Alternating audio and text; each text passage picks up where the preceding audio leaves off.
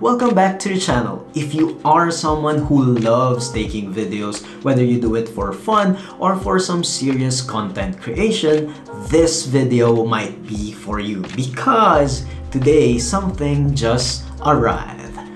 This is the Insta360 Flow. So if you're interested with this smartphone gimbal, stay tuned. Before anything else, if you are new to the channel, welcome and don't forget to subscribe for more content like this.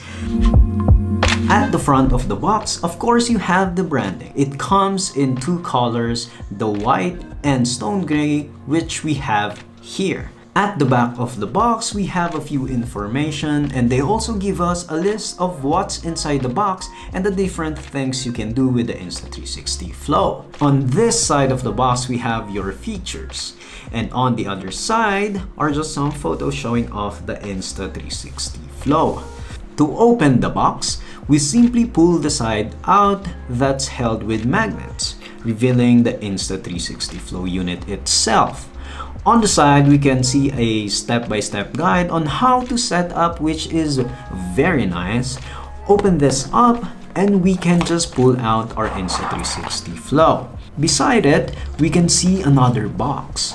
Just gently take that out. This contains the rest of your accessories. So within this box, we have some documents and of course your warranty card. Also included, you have here a protective pouch and a rubber grip. That's actually gonna be handy, especially if you are planning on using your Insta360 Flow for an extended period of time. Inside this little box, you have your magnetic phone clamp and of course your USB to Type-C charging cord. Now let's proceed to setting it up. Parts are labeled with numbers so we can just follow that. On the phone clamp, just look for the direction indicator on the side. Your phone's camera should follow where the arrow points. To attach your phone to the Flow, notice that you have an indentation over here that will fit exactly on the other side. This makes sure that your phone attaches only one way. Failure on attaching it properly may lead to your phone falling off. You can see here that an arrow points to the direction that your handle needs to go. So you just have to pull that handle down, and after that, just release the top and it will automatically turn on and balance your phone. To put on the included rubber grip, all you have to do is turn off the Flow by holding the power button down, then sliding in the grip. Under your handle, you'll find the built-in tripod. If you pull the legs halfway, you get a little more room for a better grip. And if you extend them further, you turn it into a tripod stand. One other feature of the Flow is it comes with its own selfie stick. Just pull the top off and extend the selfie stick. You can also adjust the top part. This is very useful when you want to film yourself or if you want to shoot from a higher perspective. To connect the Flow to your phone, you'll need the Insta360 app, so go ahead and download that.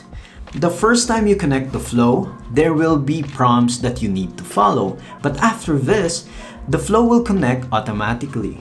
Let's take a look at the Insta360 app. Here at the top, you have your general settings, your Flow setting, exposure setting, resolution and frame rate, and you also have a few more options right here. Down here, you can switch between your phone's cameras, and right below that are your different camera modes. Now, let's check out the Insta360 Flow itself and see how this works. So as you can see below, here is your power button. Just press and hold to turn on or off. You can start or stop recording with the record button on the left. The right button switches your camera from the back to the front and vice versa. Double tap this button and it will switch your phone between portrait mode and landscape mode. The joystick in the center controls your movement from left, right, up, and down. Then to recenter your camera, just double tap the trigger located at the back of the grip. If you want to film yourself with the back camera, You can flip your phone by tapping the trigger 3 times and flipping it back with the same command. Then right here, you can use the wheel to zoom in and out. Let's take a look at our shooting modes. Although this indicator show only 4 shooting modes, the Insta360 Flow actually have 6. Auto mode is a user-friendly mode that is activated by default when you turn on the Flow. It follows your gimbal's pan and tilt movements. The sensitivity is also adjusted automatically according to the user's movement. To switch to the next mode, you can swipe to the right or to the left. Follow mode will let your gimbal follow your pan and tilt movements with a faster speed. This gives the gimbal a higher sensitivity to closely follow your movements. In pan follow mode, your gimbal will only follow your pan movements and your tilt axis is locked. In FPV mode, all 3 axes are unlocked and will follow any movements you do with the gimbal. This allows for more creative shots and freer movements. The lock mode is activated by holding down the trigger until all the indicator lights are on. This is confirming that you entered lock mode. In this mode, the gimbal doesn't follow any movement. Active Plus is a mode that you can apply to any of the other modes, except for lock mode. To activate, press the trigger once, then press again and hold until you see the indicator light blinking. That means you're on Active Plus. This mode provides a faster follow speed, just like a sport mode. This gives you the ability to follow fast-moving subjects and is perfect when shooting sports. The most exciting feature of this gimbal is its AI tracking.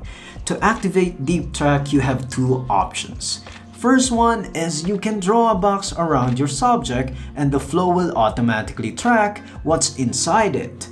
You can also activate Deep Track by pointing towards the subject and tapping the trigger button. Wondering if you can take a 360 photo with your phone? Well, the Flow can do that.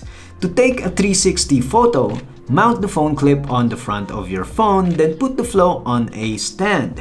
Go to the Insta360 app, go to Pano Photo mode, set the custom duration so you have time to get out of the shot if you need to. Choose Sphere, lock your exposure and focus, then tap the shutter button. So what happens here is the Flow takes multiple shots of different angles and stitches it to become a 360 photo. You just need to wait until the Flow finishes the process. And there you have it. You have a 360 photo. I think that's it for this video, but on our next one, we'll take out this Insta360 Flow and test it out on real environment. If you want to see that, don't forget to subscribe and I will see you on the next one.